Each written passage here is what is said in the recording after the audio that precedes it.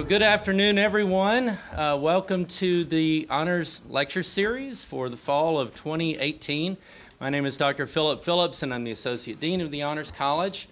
I think we've had an incredible lecture series this semester, and I'm very grateful, especially to Dr. Mary Evans for co-facilitating it with me and inviting so many very good speakers. I think it's been a great semester.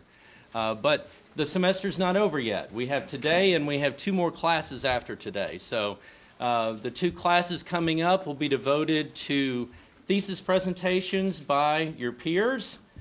Dean Viola and I have selected 4 students to give talks about their honors theses, not simply the research itself or the creative project, but the process of writing a thesis and things that the students have learned along the way. This is an important part of the lecture series. I think it's beneficial to all of you because all of you are honors students and you are on track, I'm sure, to graduating from the University Honors College, and a big part of that is the thesis sequence. And so all of the students who were selected have successfully defended their honors theses, and they've done a great job. Of course, we would like to have been able to include more students in the series, but it's not possible. But what we tried to do was invite students whose topics represented an interesting range of disciplines to give you an idea of what other people are doing and what will be coming up for you. So, although the topic of the lecture series changes every year, one thing that remains constant is my desire to have our speaker for today participate in the series.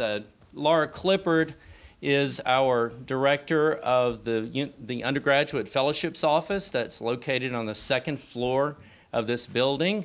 I think most of you, I hope all of you, know Laura Clippard. If you don't, she's someone you need to get to know.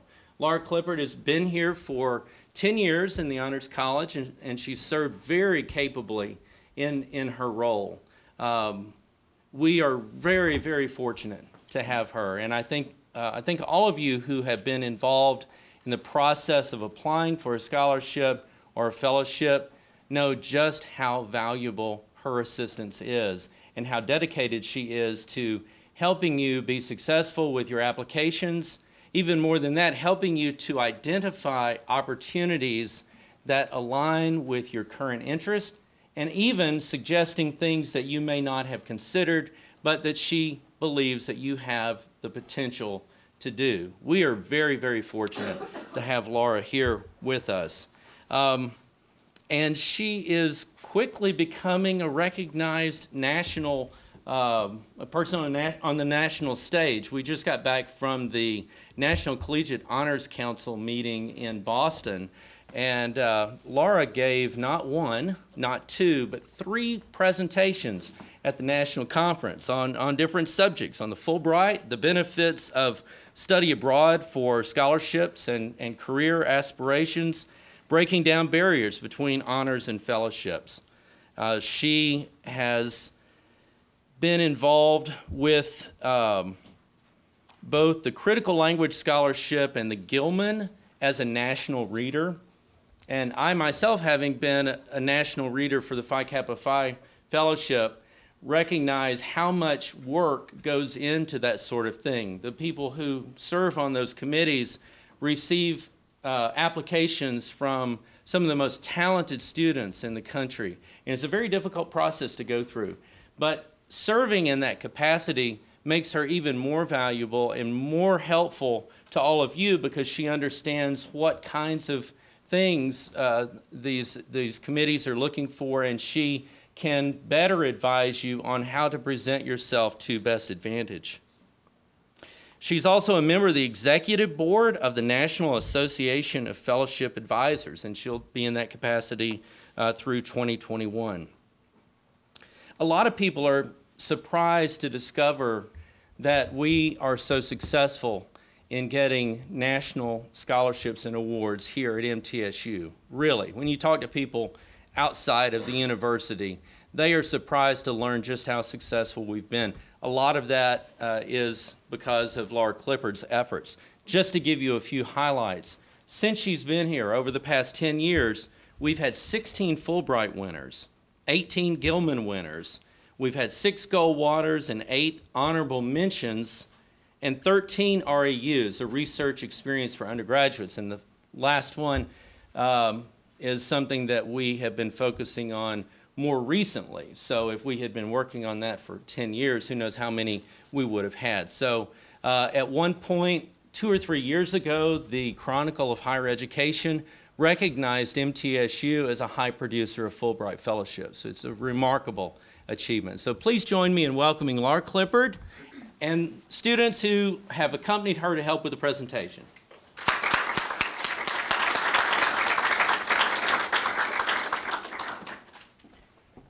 I'm delighted to be here today. I love working with my students. I love helping them go after those national opportunities. I have pictures here of some of our winners. Pell went to South Korea. Leia is going to Argentina. And we have a long list of people who have won these national awards. I think one thing that is important to recognize is that these are things that are achievable for our students. And so I have brought winners with me who went through the process and received a national award. And so I'm going to let them talk, and I'm going to sit back down. And then there are also a few people in the audience who have either received a state or national award that I'll talk about in just a minute. So I think we'll just go ahead and bring our first speaker up.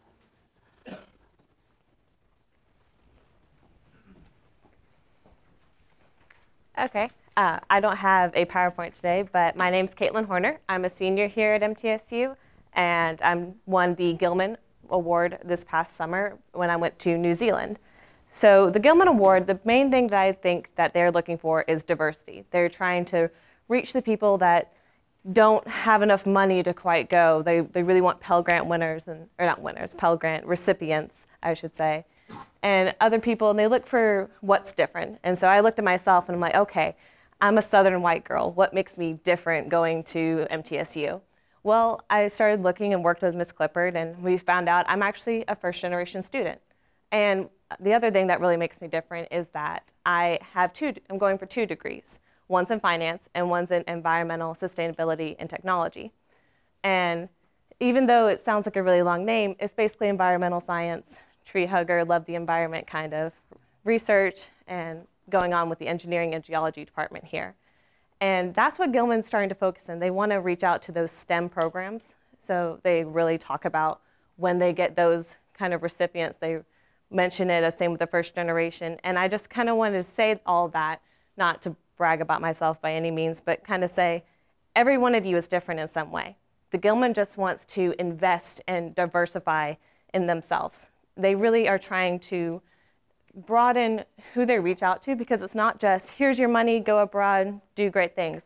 After I got my award, they've reached out multiple times with webinars and meetings I could go attend to broaden my networking skills and meet different people. And so they really don't just want you to get the award, go abroad, come back the same exact person. They want to know that it changed you. They want to know that you want to do something different. And so that's the Gilman. It doesn't just, it wants to teach you how to change and teach you how to do something different and not just the regular path. And so they're actually funded by the U.S. State Department. And the weirdest thing about mine, I actually didn't get it on my first try. I applied in March, I was going in summer, and I got, okay, you're an alternate. Wait on it until May. I was about to leave, get on the plane, and they said, no, sorry, you didn't get the scholarship. Enjoy your trip. And then I went on my trip. For 7 weeks, I was in New Zealand. I went and did an internship there for 4 weeks, which was part of what also made it different. And that's something I really talked about was with the EST degree, you need to do an internship. You need to show that you can look at all this stuff interdisciplinary and learn about the environment in these different ways. And then literally the day I got back, I got an email saying, you just won the Gilman. And I went, are you sure? I just got back. And I actually surprised Ms. Clippard when I came back and told her. She went, are you sure? Really? Does that really happen? And so we had to do a couple double checking, and it was true. So it's one of those, it could happen, it could not. But studying abroad in general, with the Gilman or with not, I think is a great opportunity. It's something you should all look into because it does the cliche, broaden your scope, view of the world, you see everything differently. But I went to New Zealand, which everybody would say is kind of westernized, and it still was a very different culture. They looked at things differently. Especially going into that business and learning about how they viewed waste, and then coming back here and how none of us can seem to dump out our Starbucks cups before we put it in the recycle bin. It's just little things that are different, and that you can look around and see things differently, and that's what both my degree and the Gilman kind of taught me. And all of that being said, I do think everybody should apply for it. Ms. Clippard is amazing at helping you get your application ready. And the Gilman themselves, their website is really good. They have a bunch of FAQs to try to answer your questions before you even have it. You can reach out to their advisors for suggestions. They want to encourage you. They want to get people out there and get them in this program, or at least abroad in general. So I think it's a great opportunity, and I'm really honored that I actually got to go. So thank you.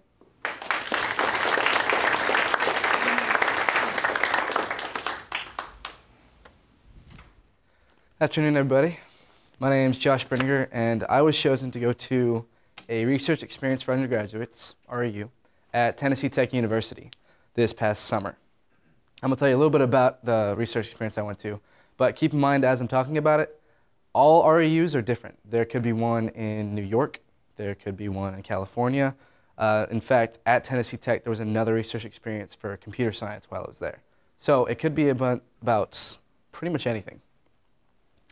What I did, it's going to sound really scientific, but I'll explain it. It's not at all. It was called solar heat localization using a nanoporous medium. Sounds amazing, and I was really confused when I signed up for this. But I got there, and it was essentially using materials like carbon foam and other things to take the radiation heat from the sun, and how if you put a glass of water out in the sun, the entire glass of water gets heated up. Probably said that wrong. By the sun. It takes that radiation heat and turns it to conduction heat, so that just the top layer of the water heats up. Because only the top layer of the water can evaporate, and that's what they're trying to do, is make the evaporation more efficient. And I studied that over all of the summer using carbon foam, insulation, and a bunch of different materials to try to figure out what was the most efficient combination.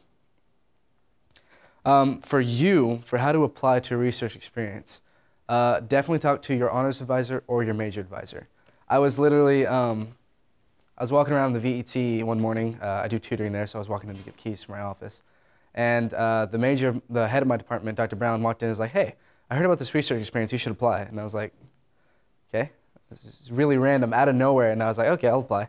And I didn't know at the time how big research experiences were, because I came in to the honors building and talked to Ms. Clippard about it. I said, yeah, I got this research experience for undergraduate. She's like, you got what?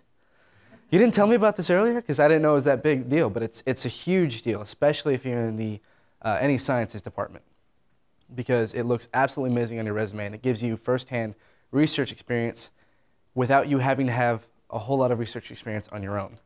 Whereas a lot of the, even the Eureka grants, if you have no research at all, you can apply for funding for your research, but the most they can give you with no experience is $500.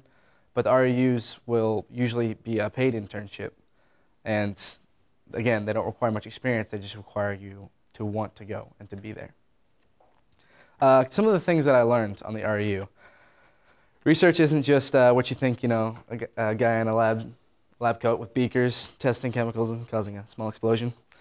It's any sort of inquiry in any field that you're in. It's any sort of question you have that hasn't been answered.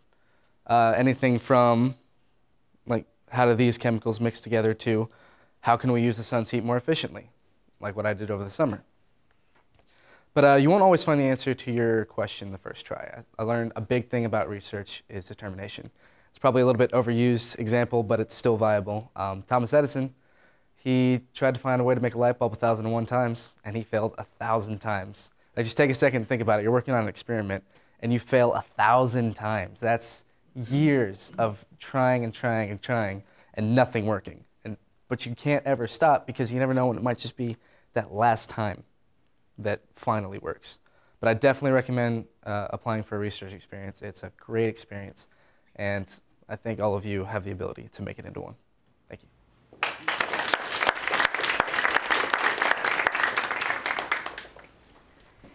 Hi, my name is Alyssa Smith. Like one of my fellow speakers, I also won the Gilman. And like she was talking about, it is highly about diversity, but don't let that scare you. A lot of people don't at first think that they qualify for anything diverse, and that's not true. I sat down with Laura Clippard a couple of times, and she helped me pick out so many things that I could use, from being a first-year college student to some things throughout my history that I didn't think would count. It does help, and another thing she was mentioning is that, well, I don't know if she mentioned this, but the application process, along with trying to pick out things that you're diverse for, you have to write an essay about it, which shouldn't scare you. It goes by a lot quicker than you think it does. And then, of course, you have the follow-up service project, which is actually pretty fun. You get to choose what you do. But I will say that the Gilman is, you have to be a Pell Grant recipient, so it is for the people who usually don't afford it, people who usually can't go on trips like this, and I was one of them. I didn't think it would ever happen, but the trip was pointed out to me by an advisor, and then the Gilman was pointed out to me by Miss Laura Clippard over there, and I kind of just went for it. I was thankful enough that I had her help and the dean's help to write the essay and critique it and everything, and thankfully I got it. This trip I went to Brazil and I was able to do an archaeological dig in a couple of different sites in the Amazon. It's kind of scary, but I got through it. And I will say that there are so many different trips you can do, and a bonus is that if you are interested in looking into doing a language, that you do have the added benefit of possibly getting more money. And it's just that overall, it's a great scholarship that you could possibly win. And I know she was mentioning earlier that they do send you a lot of emails and stuff, and that is true. They send you emails before you go, while you're there. They give you opportunities while you're in the country you're in to participate in activities there to help broaden your horizons abroad as well as back home. And I joined the alumni version of it, and they still send me emails and newsletters and things about doing leadership seminars and all kinds of things, and it's truly fabulous. I would very recommend, if you want to travel abroad, that you look into this scholarship. Let's see what else is there. I will say that the application process, I wouldn't recommend just kind of jumping in and like going through it and just submitting whatever. I would suggest taking time because they do look through these and they don't want to just hear about how, oh, I need money to go on a trip. You know, they want to get to know you. They want to get to know why you think you should go, and they want to get to know how the diversity that you bring is going to affect, how you. They want to know how the diversity that you have is going to make a difference, and they think, and it's pretty important to them. So take your time on it, but don't stress too much over it if you do decide to apply. But overall, I think it's a pretty amazing experience. I wouldn't have been able to go if I hadn't gone for it. And Miss Laura Clippard helped a lot in that process, talking me into it, helping me through it. And she was very excited when I got it. So yeah, I would suggest going for it. And even if you don't, studying abroad is still amazing, still life-changing experience.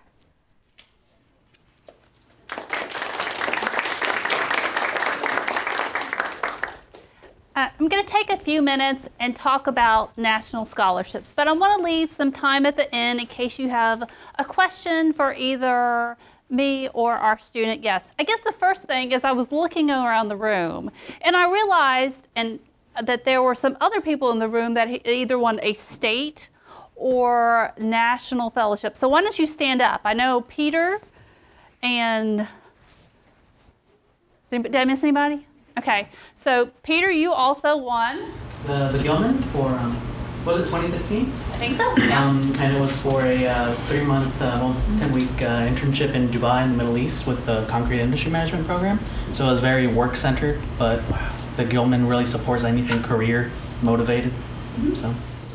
And then, Robert, I think you won the Harold Love Scholarship. Is that correct? So he was recognized. He's a very humble person. He was recognized for his community service. So you don't have to say anything else. I'm going to talk a little bit about fellowships.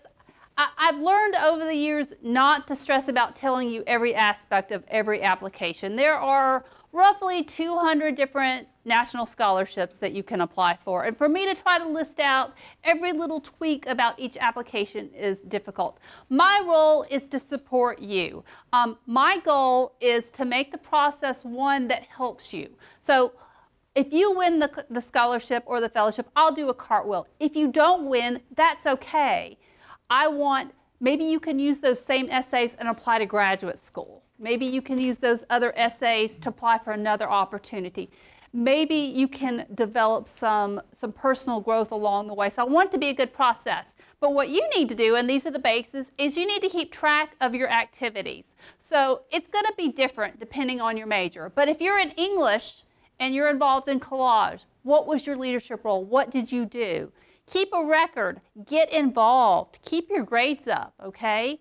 And leadership is more than just a list of activities. It means, how did you make a difference? You know, some students I meet, they have to work 30 or 40 hours a week, and I feel really sorry for them. So they have to be they have to really be careful with their time. But think about how everything ties together and how you made a difference, okay? So choose wisely and pursue passionately. And learn about different opportunities. You know, Joshua was talking about learning about the REU from his advisor in concrete management. That's great, you know. So talk to people and seek out those opportunities. You also want to have strong letters of recommendation. You don't need those for Gilman, but for a lot of fellowships that you do, and I always ask Dr. Phillips this question, and I know his answer already, okay? Dr. Phillips, what is the shortest amount of time that you were requested to do a letter? 1 day. 1 day. Don't do that, okay? Yes. So if you are applying for a national scholarship for graduate school, give the people that you are asking to write a letter, try to give them a month, okay? Give them a resume or a list of activities and tell them what you're applying for. I know that Dr. Phillips is very good about, if he knows you're applying for a leadership activity, he can gear the letter that way. So your faculty and your advisors want to help you, but you need to give them the information. The other thing that students get intimidated about, this is what it feels like to them, I know, is writing a personal statement. So I will have students say, I really don't like writing about myself, okay? And so I recently applied for something. I don't know if I'll get it or not, but I sat down and I looked at the paper and I said, I don't know what to write about myself. So you have to start this process early and you have to do some deep reflection. And this is why I said it can help you into getting into graduate school, because that kind of deep reflection is going to help you later on in life. The benefits of applying, well, if you get it, the benefits are obvious, but it can also improve your ability to write. It can improve your goals and your clarity, and it can help you learn how to handle multiple applications. So I'm going to start going through some of these opportunities. I like to mention this one because it's available to everyone. One of our speakers mentioned it as well. You can apply for Eureka funding, and that is to the Undergraduate Research Center. You can get paid anywhere from $500 to $3,500 to do a research or creative project. So I think some people have received it. Raise your hand if you've gotten a Eureka grant. Okay, so there's some people that have received it. If you have zero experience, that's okay. you can get a $500 Eureka grant over the summer, spring, or fall and do 60 hours of research or create a project with a faculty member. So this is a great opportunity, and there's a lot of information. The Critical Language Scholarship is open right now, okay? So it actually closes, it's either November 25th or 27th, okay? But basically, it is an opportunity to improve your language skills in a critical area. The one that is not listed here is they added Portuguese, okay? Some languages require previous experience. For example, if you want to apply for the Japanese CLS and go during the summer, you have to have 2 years by the spring. But they don't require anything for Turkish and some of the other languages. You do have to be able to tie it to your academic goals. So if you want to learn Hindi, maybe it's because you want to work in Bollywood and you want to make movies and you want to do all kinds of cool stuff. Or maybe you want to learn Japanese because you're going to be a business person. Or maybe you're interested in peacekeeping and want to learn Arabic. It's not tied to any particular major. You just have to tie it into your goals. And there's a set of short essays. They pay for everything. This is a sister program to the Gilman and the Fulbright. So there's a lot of good options. Again, if you're interested, it's open right now. It does require 2 letters of recommendation. The Gilman is a scholarship. I think I looked, and I've worked with 18 different people that have won the Gilman. And the Gilman is a great opportunity. It pays anywhere from $2,000 to $8,000 to study abroad. It does have some very specific requirements. You have to be going at least 3 weeks, okay? You also have to have a Pell Grant. But beyond that, they really want to know, how is this study abroad going to impact you personally, academically, and professionally? So I love working with the Gilman. If you are interested in studying abroad and you have the Pell Grant, this is a great, great option. The Fulbright is also a good option. It is open to all majors, all fields. There are roughly about 140 countries involved with the Fulbright. And basically what you do is after you graduate from MTSU, you go overseas, you either do research or you act as an English teaching assistant. And now they have a new category, very, very small, where you can get a graduate degree. So for example, they have a master's in Korean language skills in South Korea. Okay, so there's a few graduate degrees available. You typically apply at the end of your junior year, although you can apply in graduate school. And you can graduate from MTSU, and several years later, you can apply for a Fulbright. Sometimes you can take your family members with you. Some countries actually pay for dependents. So they're looking for open-minded events. Look, those are little dates there. Those aren't valid, by the way, okay? But for the Fulbright, you can also act as a goodwill ambassador. So it is a program of mutual exchange. Students from other countries come here, and we send students overseas. So it's a great option. The Fulbright pays airfare, monthly stipend, health care, and dependent support. If you want to be, I always tell students, if you want to be overseas after graduation, you need to consider more than just the Fulbright though, okay? You can teach in Korea or Japan, the Peace Corps, and this is just the short list, okay? So I always tell students, if you want to get a job, you wouldn't put your application into Walmart and just wait for them to call you. You would put an application into Target, you would Starbucks, you would want to get a job. If you want to be overseas after graduation, look into the full range of options beyond Fulbright. I have a list that I keep, and I can sit down with you and talk about options that are available for you. A lot of the scholarships are fun. I think my job is fun. One of them is called the Truman Scholarship, and I always tell students, I'm looking for someone who is argumentative, okay, and opinionated. But this person also has gone out and tried to make the world a better place through some specific concrete action, okay? So they pay up to $30,000 for graduate school, and you typically apply when you're a junior. Again, they're looking for someone who is involved or a change agent in our society, and they help pay for your graduate school. For the Truman, it's a very interesting process. If you get an interview for the Truman and you go to that interview, they will argue with you, which is different, right? So they want to know about what you believe, why you believe it, and they will challenge you a little bit. The Goldwater is to help pay you now. You have to be a sophomore or a junior to apply. But they're looking for someone who wants to do a PhD in the STEM field. So how many of you are in the STEM fields? Quite a few, okay? So the Goldwater can help pay for your fees. There's also RAUs, and we've had a lot of students be very successful with RAUs. I love them. There's no trick here, okay? I don't know what you got paid, but you get paid between $5,000 and $7,000, plus typically they pay your housing and your food and your travel, okay? And you work with a small team to do research. There are over 600 RAUs available. They're open now through January. So each site has its own set of deadlines, which can be tricky, but there's some wonderful options out there. We also had a student who has gotten the MERT before. The MERT is doing healthcare research in countries like Uganda or countries without what we would consider non-Western countries.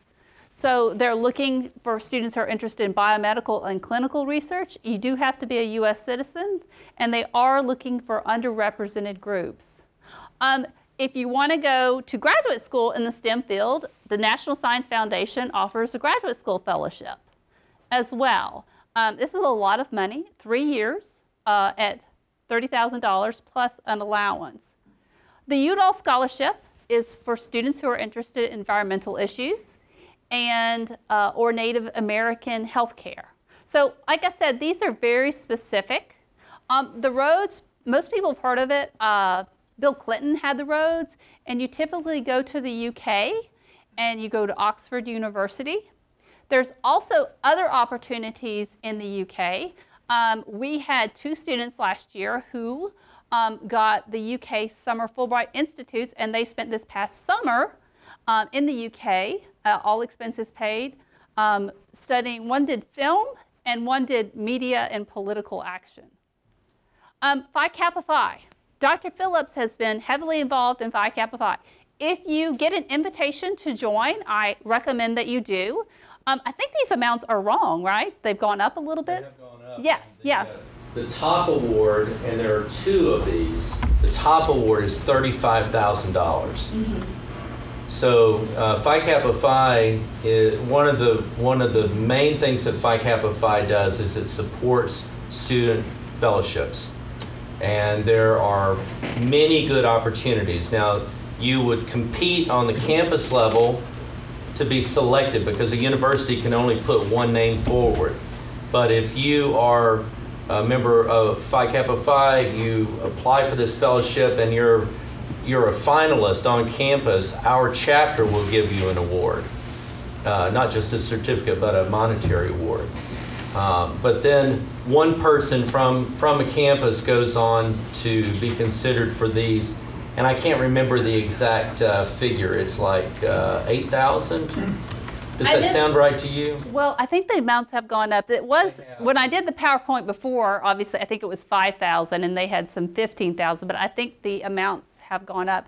We've gotten roughly about 16 of these, not in the last 10 years, but over the course.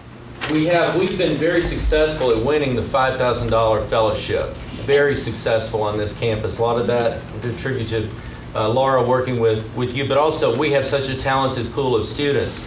And if you put the time and energy into it, you can be competitive for that fellowship. And I'm confident that sometime in the near future, we're going to win the top award, and that top award is now $35,000. Yep. And that pays for a graduate school. That can be medical school, that can be law school, any kind of education. I try to encourage students that there's value in the process. So applying for a fellowship, you know, I guess the first thing is make sure it's a good match for you. I know that sounds obvious. Take some time, read over the website, read over the requirements. But if you feel like it's a good match for you, I would encourage you to apply. You can also come and talk with me. Sometimes I'll just have very open-ended conversations with students. You know, what are your career goals? What do you want to do? And then we'll talk about national scholarships that might be available for you. I believe that life is a journey, not a destination, so there's very much value in the process.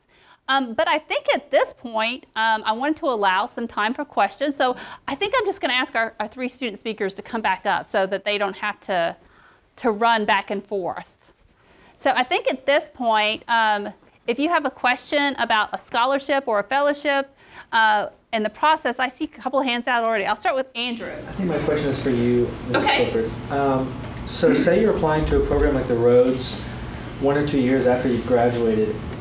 Do you think it's necessary to keep a good relationship with professors and such to get letters of recommendation?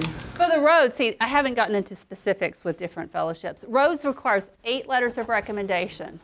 Okay, so the answer to that question would be yes. Okay. But you can't apply after you've graduated. With Rhodes, you can't apply after age 24. Okay. Not my rule, okay? So with these fellowships, they all have these little specific quirks, and that's why sometimes it's good to come and talk with me and sort through which ones are good for you.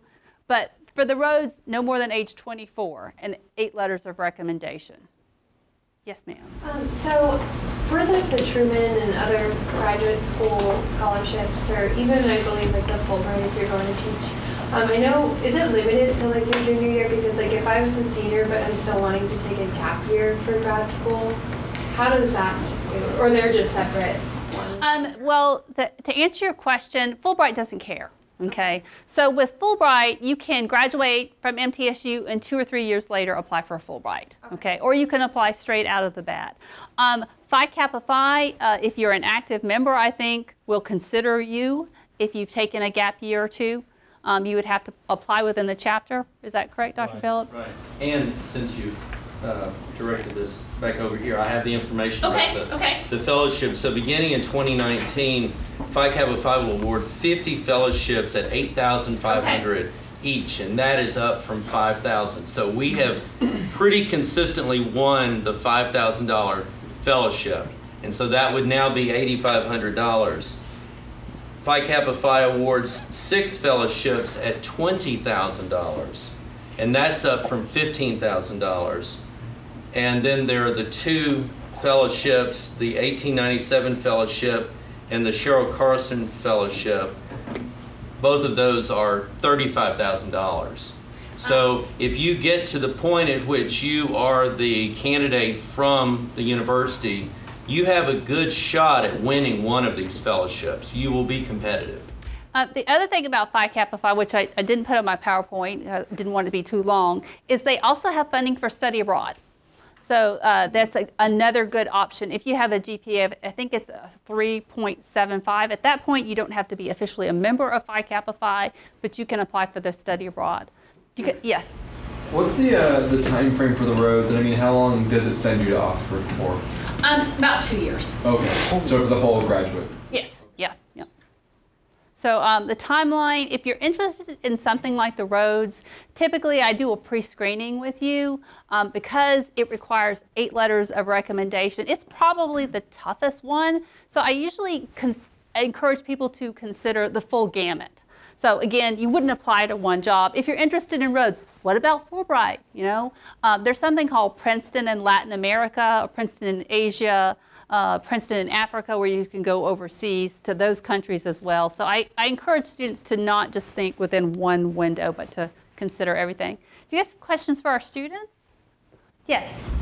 My question's for the Gilman recipients. What did y'all's follow-on service projects entail?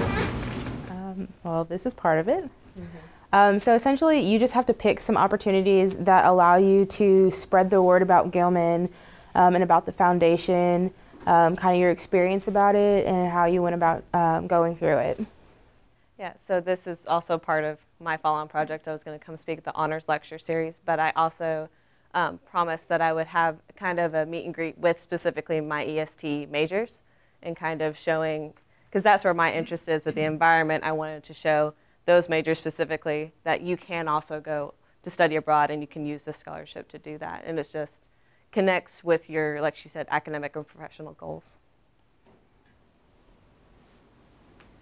Other questions? Yes, Andrew. So this is for you first. The REU, what is the deadline for that for spring? Is it already passed? Well, do you want to try and answer that question? I don't remember. Okay. The answer is it's a rolling. Oh, for REUs, it's rolling. Okay. So the deadline for you was when? Do you remember? It was like April, or a little bit later. Mine was a little bit different because they started the REU really late, and I got in about 2 months before. So actually, it was about April when I had to have it. So For fall? No, that was for summer. For summer. For the REUs, those are the opportunities for STEM majors to get paid. Can I ask you how much you got paid? I got paid $5,000 for the summer for 2 months, and they paid full housing and they gave me a food stipend. So $5,000 to $7,000, and the deadlines range from January to April. Very specific, because each of those 600 sites gets to set their own deadline. Some are early, some are late. And so what I usually tell students to do is I show them the database and I show them how to search, is look for good REUs that are matches for you. I encourage students to apply from 4 to 6 REUs. Some people have done 10, some people have, did you just do 1? He just did 1, okay, and he got it. So you can do that too, but typically I encourage people to apply to more than 1. Yes? I had a question about the REUs as well. How much prior expertise did you have to have going into yours, that you feel like? 0. For mine, it was 0 because it was on something, it was an engineering REU, and I'm a concrete industry management major. I have no prior experience in engineering, and with that project itself, I'd never worked with something like that before, but I worked with both a professor and a PhD student, and they were very helpful, very instructive, and very willing to help catch me up to speed. So the REUs are to give you experience. That being said, you still have to explain why you want it, okay? So, if you're in concrete management, why would you want to work on solar panels or whatever, the heating things up? Why would you want to do that? I can think of a lot of good reasons, but you have to articulate that in your application. And typically for an REU, you have to have fill out an application or have a resume, sometimes both, and you usually have to have 1 to 3 letters of recommendation. Do you remember how many you had? I think I had 3. Okay, so 1 to 3 letters of recommendation. The REUs, they're a really good opportunity. And usually what I encourage students to do is, if you want to apply for that Harvard REU, great, but you will get a good experience no matter where you go. So there are some great state-run REUs like Tennessee Tech that have that professional development experience. So I encourage you to apply. And if you want to meet with me about the REUs, I'm happy to do so. Except you guys are going to get really busy during finals week. So other questions? Yes. With the critical language scholarships, do you have to apply to them within a specific time range during your studies? Great question. You can apply for the critical language scholarship anytime that you're an undergraduate or graduate student. You have to be enrolled in the fall to apply for summer. So let's say that you were graduating this December, you could still apply for next summer because you're enrolled right now.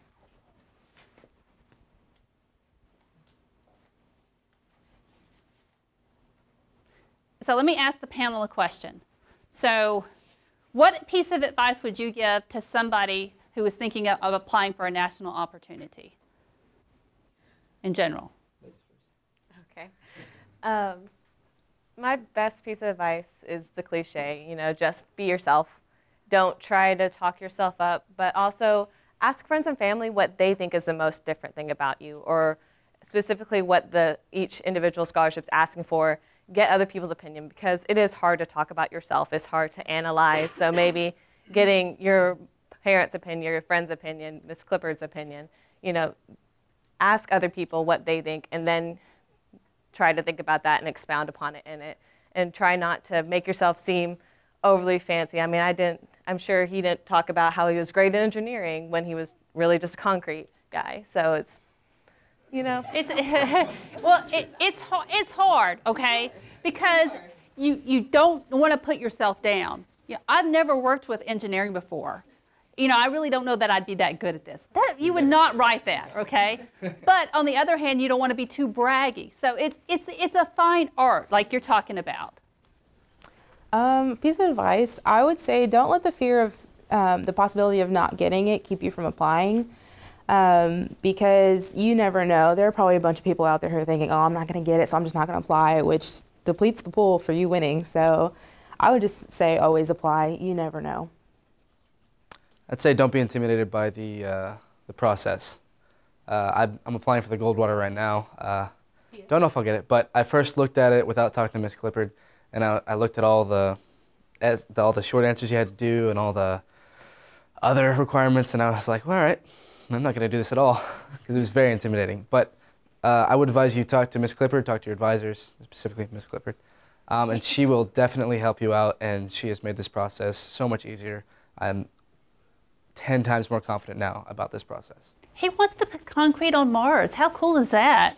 I mean, did you have your hand up? Yeah, do they ever turn people down for being overly qualified? Because I know that happens like in the job industry, but like does it ever happen with like someone having too much community involvement or too much? It can happen. It's rare, okay? So an example of that, let's say that you've been a teacher for 10 years and you want to be a teaching assistant for the Fulbright. So they would say, why do you want to be a teaching assistant? You've been a teacher for 10 years. Why would you want to be an assistant? But for most undergraduates, they are not underqualified. Okay. Yes, ma'am. I know that does happen sometimes with REUs though. Like they'll take students who have no opportunity for research, like their school doesn't do like scientific research in whatever field, and they'll take those over people who have done research or who have done research in that field. And I have a friend who won the Goldwater a couple of years back, and I can possibly give you her contact information. Yes. For some, it's Kirsten. Yeah. Yes. The other thing is like if you've already won an RU or you have tons of experience, I don't see that as a problem. Okay. I didn't talk about this one, but the DAD Rise to Germany is open, and you get paid. And they pay your airfare now. They didn't before, but they pay. That you go to Germany and do research. So if you have too much experience, let's get you to Germany, okay? So it's you know, I can work with that problem. Yes, ma'am. What kind of research would be available to like psychology majors? Because we do research as well, but we do more clinical experience, like clinical research. I'm just curious. There's a couple of options. The one is you can think about the Eureka grants, okay? So you can apply for a local Eureka grant. Within the REUs, there are a few areas that involve psychology, okay? Because there is some overlap, obviously, between mine and science. So within the psychology world, there are some REUs for that. So you have to look a little bit harder to find those. But there are some REUs available for psychology. Yes. What's the website for the REUs? Do you know? You know, I don't know it off the top of my head. You can Google NSF REU, and using Google, and you'll hit it. You can also email me directly, and I will send you a sheet with a list of opportunities. One of our transfer fellows, I don't think she's in here, Rachel. Okay. She won, Rachel, maybe not you, Rachel Eccles? Yeah, that's me. Oh, I'm so sorry. Tell them what you did. You didn't stand up when I said national scholarship. I did a program called STEM Seas over the summer, and it basically was research on like the ocean floor. And I had no experience with that, like whatever, but like whatsoever. But they had several different projects going on board, and I got to help out with all of them. And like just on the ocean floor is really cool. So she was sponsored by the NSF. She went on a boat for 2 or 3 weeks? Okay, and did research. How cool is that? Okay, so, and you had 0 experience, right? So, I'm sorry, I didn't see you sitting there. I was slow. But there's a lot of good opportunities. Any other questions? Yes, ma'am. Letters of recommendation, does it need to always be limited to professors, or can you also use like your boss, get recommendation letters from your bosses? It depends. Look at what the website says, okay? For Goldwater, they want professors, okay? For the Fulbright, they like at least one professor, but it can be other people who are not professors. So you have to look to what the website requires. It usually will spell out for you what they want. In general, you want letter writers who can attest not only to your aptitude to do something well, but your demonstrated ability to do something. And in most cases, that would be professors you've worked closely with. Usually you're not going to get the kind of letter you want from a workplace unless there happens to be some alignment between the two. So your choice of letter writers is really, really important. You want to ask someone with whom you've worked successfully in the past. This is for everybody. Somebody with whom you worked successfully in the past, somebody who's got the time to write you a good letter, somebody you believe is invested in your success, and somebody who can talk about your abilities and your aptitude in whatever your field is. I think I'd like to thank our student guests for being here. So. Again, my name is Laura Clippard. I'm upstairs, and I'd love to talk to you all about national scholarships. And if you have questions, if you have a question or two, I don't know how long our students can stay, but if you want to talk with them or me, you're very welcome to do so at this time. Thank you. And thank you, Laura Clippard.